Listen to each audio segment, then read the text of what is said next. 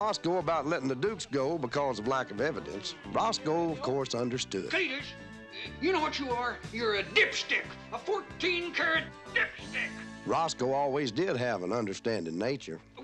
Well, Cletus, I'll tell you what to look hard for. Look hard in your pay envelope next week because stupidity is subject to withholding tax. You dipstick! Rosco, what in the world is all this yelling and screaming about out here? Well, my, oh my, oh my. Don't you know that a man who raises his voice gives clear evidence that he has lost complete control of himself? Oh, I'm sorry about that. Boss, it's just that it's Cletus, you know? He had those Duke boys in the palm of his hand, and he let them go because that girl wouldn't win them. He's a lug nut!